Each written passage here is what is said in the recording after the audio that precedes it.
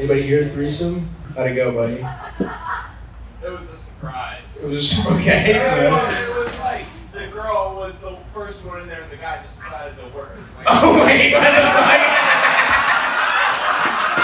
Were you assaulted? You didn't get Tampa PD on the horn? Yeah, so I followed a girl into an abandoned parking garage, and like 3 or 4 guys just kind of worked their way in. Kind of lost track of her. Really didn't see her for. Yeah, I actually never seen her again. No.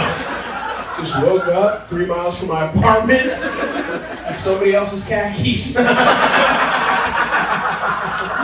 So you were up with a girl, and what was the situation? How did you get? Well, it was on Bumble, and she was like, by the way, my boyfriend likes to see me get fucked. So Nice. I was not told ahead of time he would eventually join in. Yeah.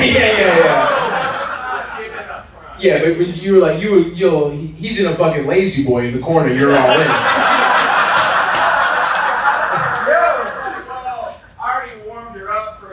Oh my god! He's like, yeah, she handles it like you're borrowing his go-kart. You're like, you're gonna want to watch her around that last turn. Pussy gets pretty slippery around that. So just take it easy, pop her ass cheeks open a little bit, little hair out of the tires, you'll be good to go, Chief. You're looking good, by the way. Just wanted to say that. So you're greeted by him. He was actually a really cool guy.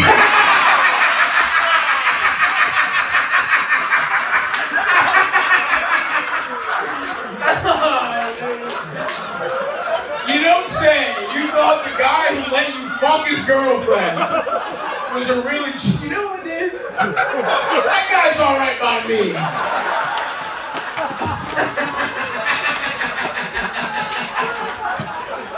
What do you mean he was a really good? How would you even know that? This was in St. Pete across the bridge. Okay. But we were talking about the same bar that I guess we both go to. He walked me out afterwards. He walked out.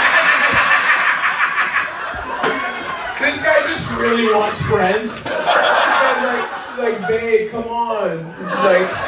She's like, go ahead. And he was just like, well, if you see me out, just don't bring this up. Yeah.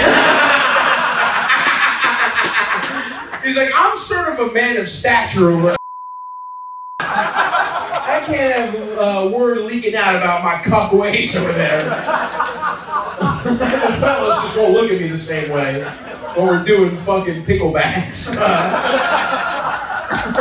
He was a really cool guy. I got you credit. You delivered that line like a champ, pal. That was one of the funniest things I've ever heard in my life.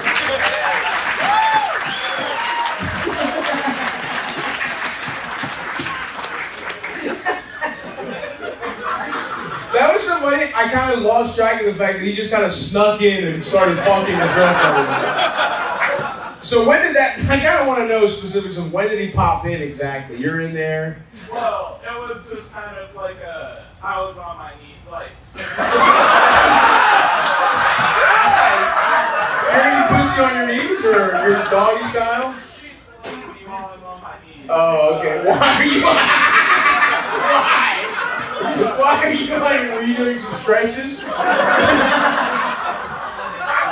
was getting a little bit of stage fright because never before had I been. Right, of course. Somebody's right there. Of course. He's hard. I'm with you. I'm not. Yeah, he's hard as hell. He's got no issues. So you had to get in like the fetal position on your knees, and she's sucking you off. You're doing a little prayer to Saint Ignatius, patron saint of hard ass dicks. Huh? Saying anything, and I was like, well, I guess it's an Eiffel Tower now. Oh, I see. So you're getting sucked off, and he's like, oh, let me just get in here. I see. Interesting. And did that help? I can't imagine that helped your dick get hard. I can't. Or was there something about the camaraderie of the situation that you felt like you were in a locker room? Right. Like, I'm not comfortable with it. You know what? For a bro, you guys have really good communication skills.